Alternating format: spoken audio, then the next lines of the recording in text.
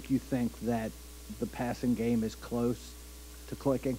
Yeah, and just talking in reference to the running game, we got lucky a little bit in the first half because, as I told you, there was going to be a lot of different fronts, a lot of moving parts, and didn't block things as well as we wanted to in the first half. And settled in the second half. Paris, was running like we expect Paris to run. He found a couple of things. And, in the passing game, I think we just need, with this group, we need that early play, that early spark. And I think you look at that first drive, just off the fingertips of KT on that first down call there. We completed a good, and the frustrating thing is that 3rd and 7, right hash, that throw that Brennan makes, that's a big time throw. And but we're not making those consistently. And I think it's starting to come together. It is a transition. It's a change. We're challenging Brennan to throw on rhythm, which is a little bit different than what he's used to. He's used to kind of sitting back there and being able to let things unfold. And some of the things we're asking him to do is to throw on rhythm. We're asking the guys to read coverage and be able to make some adjustments. And with that, it takes a little bit of time and chemistry and cohesion. But we're not far.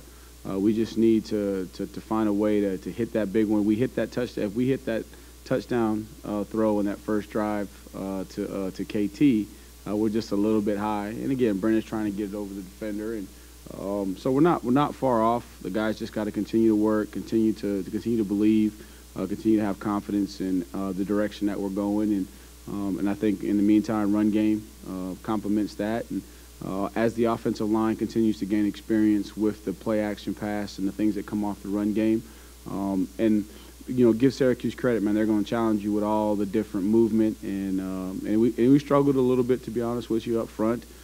Syracuse is not overly large, but they're quick, and the quickness kind of got to us a little bit early on, and the guys settled in and were able to pass off some of that movement. With the forecast for this weekend, you have to have a couple of different game plans based on whatever the weather is. Right. So in my experience, what I'm used to and where we've started is we'll put together a plan based off of what we've seen on tape. Okay, that's where we'll start, and then within that plan, we'll have variations of things that we can do that give us an opportunity to attack the structure. And then as you get closer to the week, what the forecast really unfolds. I think about back to the Notre Dame game we played, and it was a torrential downpour, and we had our plan, and then on game day, we made some adjustments just in terms of thought process on passing game, but the run game will be installed, and then our RPOs off of the run game will have to be there, and depending upon how wet it is and the conditions of the ball. And then we started practicing with a wet ball today, making sure that the guys get used to catching the ball, and then the receivers got to be comfortable with taking the shields off to make sure that they can see, and being prepared with when their gloves get wet to being able to take the gloves off and catch the ball. But we'll have a plan for all different weather conditions, whether it's no rain, whether it's, kind of like we were talking about the NC State Notre Dame game where it's a monsoon. And I think back to 03, not 03, it was 01. We played Georgia Tech at Clemson. That would have been my junior year. No, it was 02.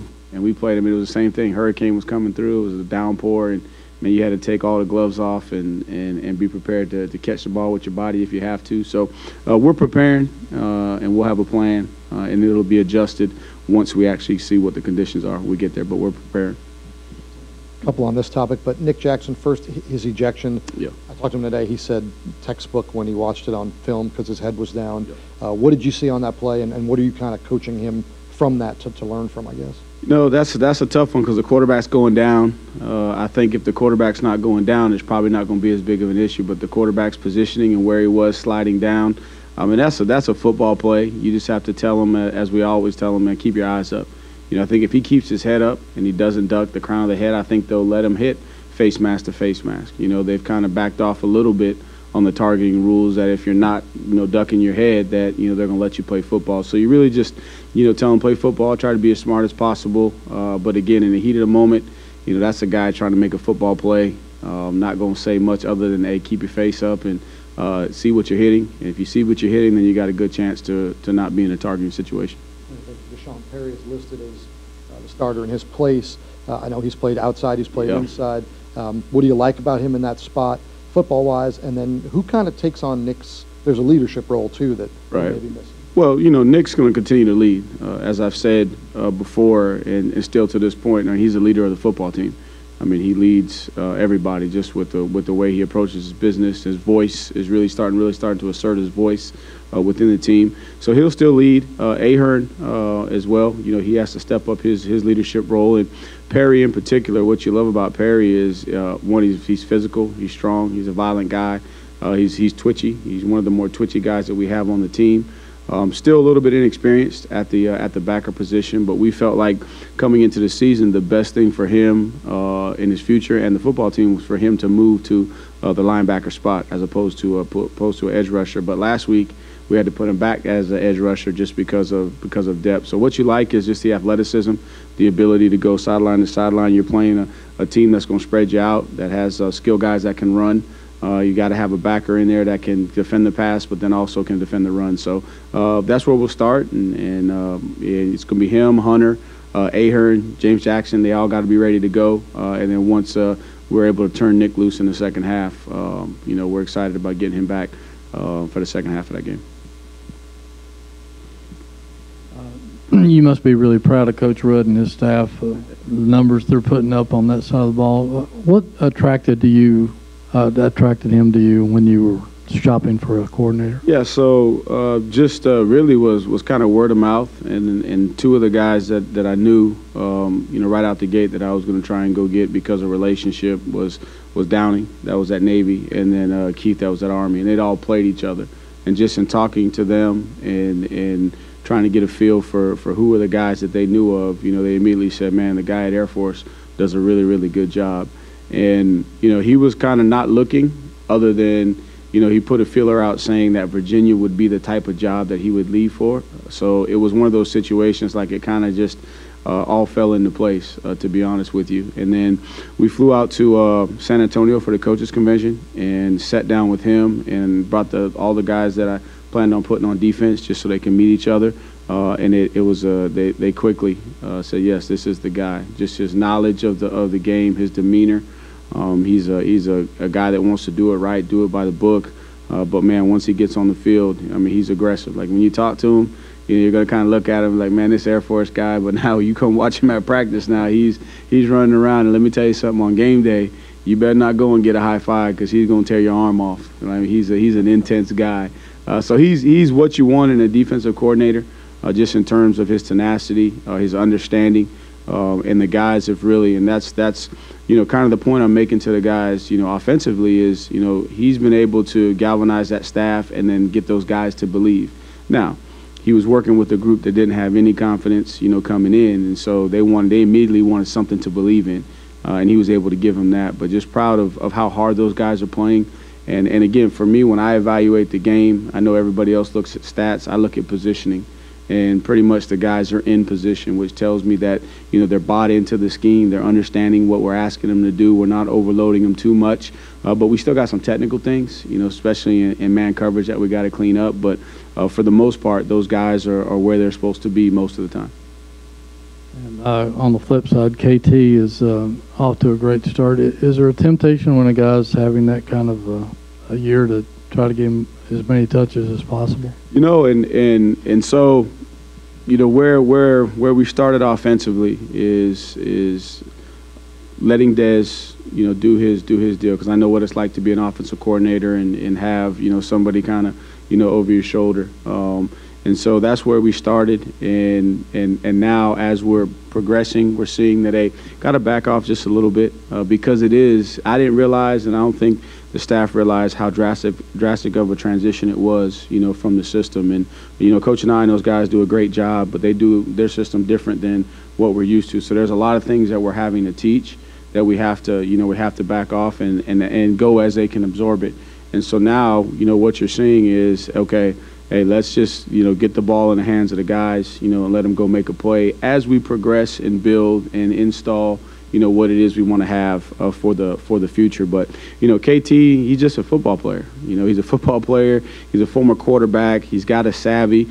And he knows, because I get on him all the time. It doesn't look pretty, all the time, but it's effective. Like, I don't know how. I tell him, I call him the old man. He's my old man right there. I tell him, I don't know how them old man moves are working, but you make guys miss. So hey, we're gonna keep trying to get you the ball in space. But hopefully that'll inspire and encourage those other guys to keep working. Because and it's just like in the running back room, man. We're gonna feed the hot hand, right? So whoever's got the hot hands gonna get fed. And right now, KT is the guy in that receiver room, and we're trying to challenge, Lavelle and Wicks to, come alongside him because they're extremely talented.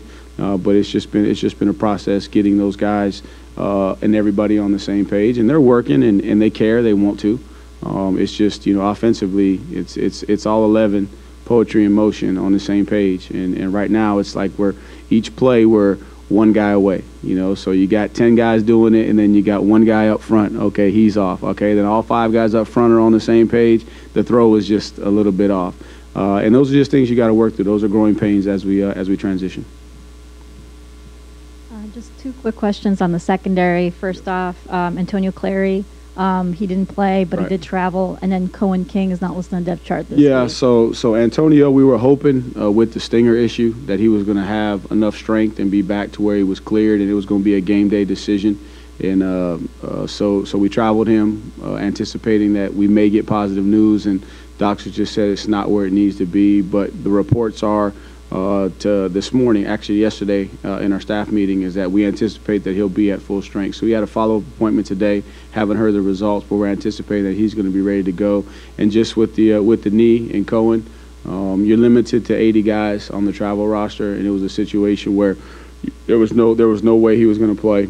He hasn't been able to practice yet. He's been in a yellow jersey working out on the side. So we're hoping it's nothing major, just a sprain to the MCL. And that's one of those deals. It depends upon the guy. That could be a 2-week, that could be a 4-week. It just depends upon how quickly those guys can heal and what their pain tolerance is. So I anticipate that Cohen will be out again this week. So when you look at the young guys then, Jonas Sanker and Lex Long, how happy are you of their improvement, their development stepping up? And each week they're getting better. And today, happy birthday to Lex. Give a shout out to Lex. Today's his birthday. So we sang happy birthday in the team meeting to him. He enjoyed that. Since he's our resident singer, I figure it was only right for us to sing to him. He enjoyed that. But he's getting better every single week, and you're seeing his confidence grow. And what you're seeing with him is, he's able to play more aggressive and more violent because the game is starting to slow down to him. He's starting to understand and process so that he's not thinking so much after the snap. Still has to improve, from a man coverage standpoint, and he knows that, and that's what he's working on. But just his voice on the back end, being able to make the adjustments, because he's got a hard job. Him and Jonas got a hard job on that back end with what Rudd does. They got to make a lot of the adjustments. And, Jonas is progressing as well. He's a guy that I think in the future you're going to see him around the football, a lot more. He's got a nose for the football, but he's got to continue to progress, and the game hasn't slowed down quite as much for him as it has for Lex. But man, I'm pleased with him, and he was a guy that we didn't have the spring, and he was coming off of a shoulder. He's very athletic. He's got great ball skills. He doesn't mind throwing his body around. Now it's just being comfortable in all the different checks and adjustments from the motions and formation shifts and all that kind of stuff. But definitely proud of how those guys have progressed, and we need them. And they've stepped up when their number's been called. You brought in a punter who did not kick in a game at all last year, did not get here until the summer. Who on the staff convinced you that taking Daniel was a good idea? Keith, right. Drew, and what have you thought of Daniel's, kicking so far? So he's got a nickname. We call him Sparky. So obviously, if you got a nickname already, you're doing pretty good. But Drew Meyer is kind of led that charge through the kicking channels. He's tied into all of the guys, and he was one of about 3. And then Daniel came up, and his mom sat down with them and had an opportunity to have a good conversation and meet the family, see where he was coming from, and just we felt like he was the best fit. Knew there was some ability there. It just needed to be developed, and so far, man, he's been a weapon. He's been a weapon for us. He's kicking the ball well. We got to continue to now. He's got to improve on some of the locations with the ball, but for the most part, he's doing a good job. Which and trying to get these guys to understand that sometimes you got to play field position to win the game, right? And we got a weapon as a punter, so we need to do a great job of protecting. And we're going to be challenged this week because their special teams coordinator now, he's going to come after it. And he's had some success blocking kicks, and he understands schematically where to put some stress. And so today was a good day for us because we work punt on Tuesdays for us to make sure we're protected so that we can get the ball off. Mm-hmm. You said that it came down to the Virginia job and the Duke job this offseason. What were things that when you were researching the Duke job that maybe made you think that they could be successful immediately in a coaching transition off to a 3-1 start now? Right. So when you look at both institutions, from my perspective, when I was evaluating transitioning, is I wanted high academics, and both of them have high academics.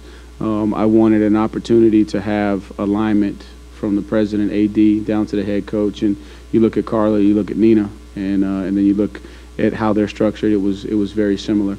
An opportunity to build, right? So you got an opportunity to build both programs the way that you want, and then ultimately when it came down to the deciding factor was you look at kind of history as an indicator. There was more history and tradition here, so to speak, but not to say that Duke hasn't had. When Coach Spurrier was there, they had success, right? So you knew it had been done before, it can be done again. And really, Coach Elko was a guy even before this past year, a guy that I was going to target as a defensive coordinator, just because of the tremendous amount of respect that I had for him competing against him while he was at Wake Forest and then at Texas A&M. Had a chance to compete, and then just seeing him around, that he's first a quality human being, just a great guy and a good family guy, and kind of came up the hard way, real blue collar. So I think he understands what it takes. He's been to the highest level. He was at Texas A&M. He's at Wake Forest. He's done well. So I think that everything existed at both places. And then when it just came down to it, when I prayed about it and I thought about it, I said, okay, you know what? If I'm gonna make the decision, I'm gonna take myself out of it and what's best for the staff. And so when I looked at it, if I'm going to build something, an opportunity. I just felt like there were more things in place right now here to be successful in the short term. But I had tons of respect for all the folks over there. They're first class. I'm excited to see Coach Elko. As a matter of fact, we were in New York together. Our families, was it New York? Yeah, it was New York. We went to go see the Yankees. Our families were all up there together with the Pinstripe Bowl affiliation, watching the Yankees this summer. So I'm excited to see him. Excited for his opportunity because he's one of the good guys in the coaching profession. You mentioned Brennan earlier, just kind of, maybe having to his footwork a lot this season. You've talked about that. What do you think, other teams, how they're defending you in the passing game now? Because he talked maybe, they don't respect it as much as maybe they did going into the season. Have you seen differences in how they defend y'all? Well, we got a little bit more cover too, and saying, okay, we're going to give you the run, right, and see if you'll be patient enough to run the football. We'll play you a little bit more cover too. And then make you have to throw in specific zones down the field. And then right now we hadn't really connected on the deep balls. And so right now what they're saying is, okay, if that's the case, probably going to try and get the quarterback in rhythm. So we're going to sit on the short throws, break on those, and then we're going to make you prove to us that you can throw the ball down the field. And I think that it's a combination of a couple things. We got to do a better job at receiver of winning on routes, running to win, stacking defenders, and giving the quarterback more room for error. Right now, we're not giving the quarterback really any room for error because we're taking the air out of it by pressing the sideline a little bit too much, as opposed to working back to about 5 yards from the sideline, holding your line, and then giving the quarterback the ability to throw it over the top, fade you, and then running to win. And if you get on top, throwing the back shoulder. And so just some technical things that we got to continue to work on. But I think what they're saying is, okay, will you be patient enough, right, to be able to nickel and dime down the field, right? And I'll say this, and just being transparent, probably a little more aggressive. There were a couple of calls in the game that I thought, well, I might have been a little bit too aggressive. I understand. I've been in that position when you're trying to get something going for your guys and you're trying to manufacture the play. You're going to be aggressive, but now, 20/20 hindsight, you got 20/20 vision.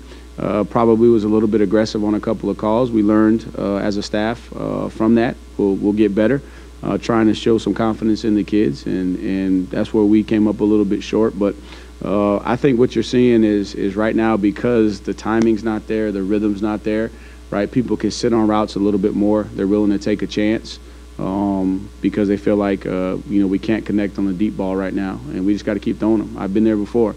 I'm trying to think of what maybe was it 2018 early on. We couldn't hit the deep ball, we were off, and you just got to keep throwing them. And over time, I think all it takes is a little bit of confidence. You hit one or two of those, then everybody's confidence is going to be up, and then that's going to open up some of the other things. Mm-hmm.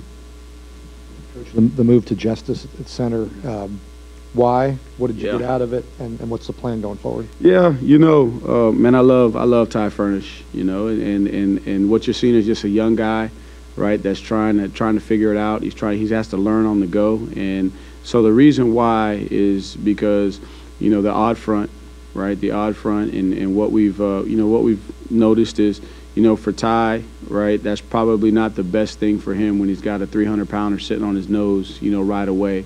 And so what you saw is that, man, he gave us everything that he had, but as I've said before, abandon the technique a little bit. And in that case right there at center, you cannot abandon your technique. So, we're not throwing the baby out with the bathwater, right? But Justice with the bigger body gives us a little bit better chance when we're playing those odd fronts. And right now, Justice is kind of like the other guys. He had the hot hand, still got the hot hand. We're going to go with him, but we're going to need Ty Furnish, down the road. And there's a reason why he was a starter coming out of fall camp, because he proved it on the practice field. We just got to get him to a point to where in the game, man, he transitions all the time, because he's very, very capable, right? He's very, very capable. All those guys up front are very, very capable. We just got to, man, when the bullets start flying, right, just stay together, right? Don't abandon the training, right? And so what you're seeing a little bit with in particular the guys on offense is, man, they've had success, right? And I'm not downplaying that in any way.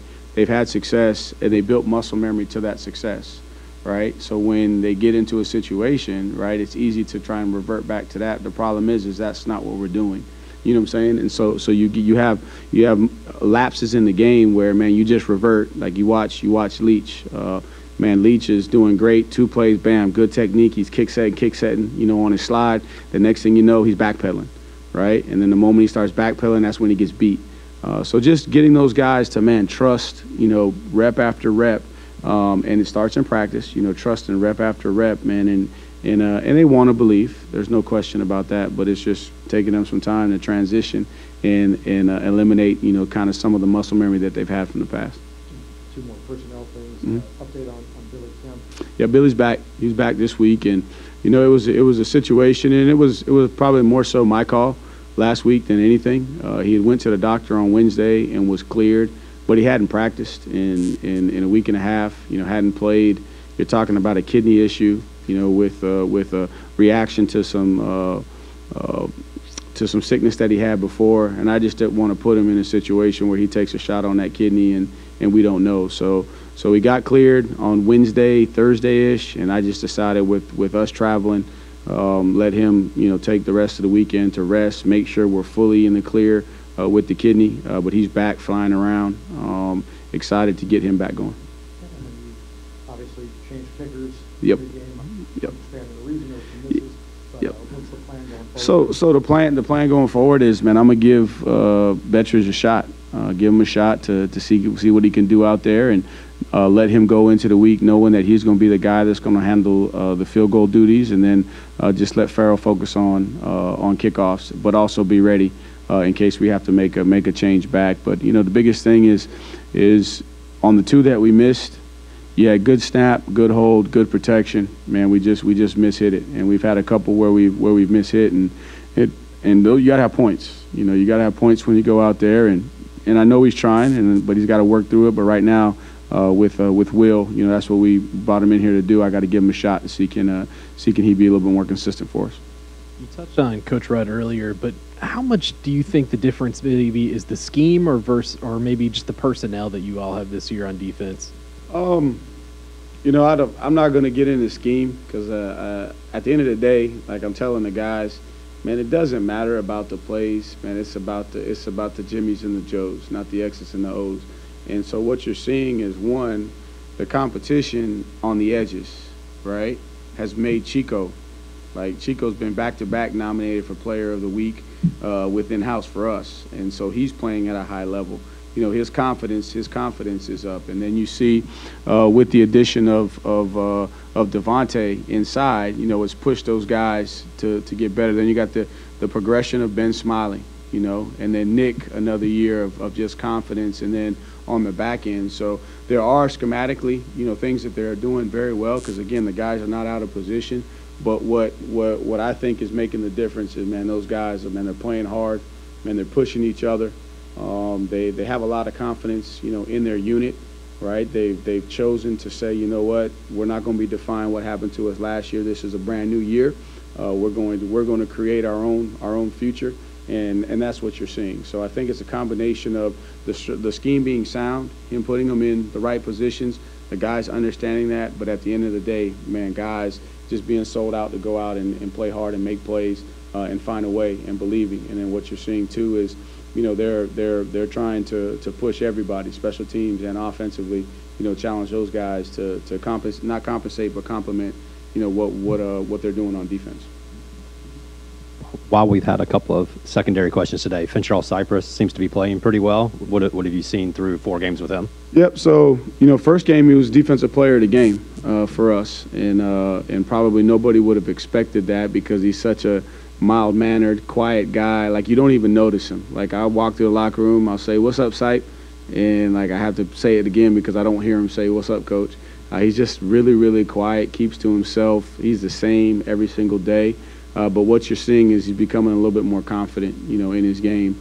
And was challenged, too, because he had a good game the first game. Second game kind of was solid, right? I really challenged him and AJ because I wanted them to be more physical as tacklers, especially when you're crack replacing. I want them to come up, set the edge, get guys on the ground. He's really taken heed to that. Almost had an interception in the Syracuse game, went down for a ball. So what you're seeing is that he's just continuing to gain confidence, you know, week after week after week. And we're going to need that, and especially at corner, too. And that's why I got to get some of these young guys to step up. I'm really challenging Baker, right? He's going to be one of our team captains that go out for the coin toss, man. Really challenging him because when he's gone in so far, he's given us quality snaps, right? But he's a guy that's got to help us. But Fintrell's just been solid. You know, he's there every single day, shows up, same person, goes to work, no issues. You don't hear him. You don't have to call him out, which is a positive thing. Your defense is ranked first in the country right now in fumble recoveries. How important has that been for just the overall performance? And it's huge because offensively we're like 117th in turnovers, right? And we're not scoring any points off of the turnovers. That's the worst part, right? Is the defense is creating turnovers for us, and then offensively we're not cashing in like we should. But it's all about the ball, and that's what we tell them. Offensively, the objective is to take care of the ball, put it in the end zone. Defensively is don't let it cross the goal line, take it away. And those guys have taken pride in both, and really proud of those guys because you look at it, they had 5 trips to the red zone last week, and they came up with 1 touchdown. And truth be told, you know, that was tough on the defense when the kickoff team gives up a big return in the plus territory, right? But other than that, man, they've taken pride in not allowing them to cross the goal line, and, man, they're trying to get there. They're trying to get that ball out. So we need them to continue, right? And then offensively, we got to stop turning it over. You know, and I don't think the guys just want to turn it over, but they got to trust the fundamentals of carrying the football. You know, the way that we taught them about carrying the football, and then understanding, like, what are your problems. So you look at Brennan's fumble in the game, right, and a lot of people don't consider this, but a lot of times what happens is offensive guys see their own color, they relax, right, and then they run into their own color, and then next thing you know, the ball's on the ground. That's kind of what happened, right? He was in a crowd of his own color. He relaxed with the football, okay, thinking, oh, it's my own color, and boom. Now he wasn't anticipating contact. Here comes the contact, ball comes out. And then the interception, man, he just got to throw that away. You know, being aggressive, probably could have ran the ball. They might have been expecting it. They're going to drop back. Tight ends hung up. You see him hung up, just throw it out of bounds. go on to second down. We can't throw that ball up just for grabs right there. So, but we got to do a better job offensively. But I'm challenging the defense to continue to create those turnovers. And if we can do that and get it fixed offensively, then we have a chance to be what I believe we're capable of being as a team. Take our last question from Mike. We're still kind of getting to know you, your personality. Right.